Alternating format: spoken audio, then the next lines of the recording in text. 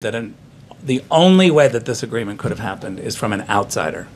All of the insiders in Washington said, you're not talking about recognition. You're not talking about this symbolic word.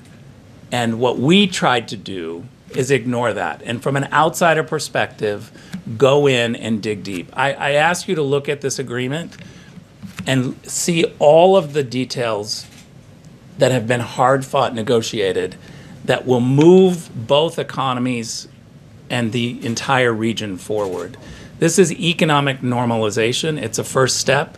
I think the Europeans are going to be very happy. We've been on the phone a couple of times with the National Security Advisor in Germany, the National Security Advisor in France to brief them.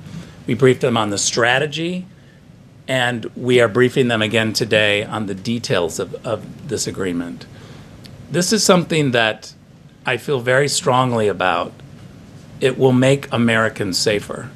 It'll make American companies more prosperous. This is a region that's been largely shut out because of a perceived conflict. Whether or not there's been a conflict, there has been a perceived conflict. European businesses and American businesses largely have refused to go in and grow in these areas. Now we will be able to open this up, whether it's in energy, water, construction of roads, railways, mines.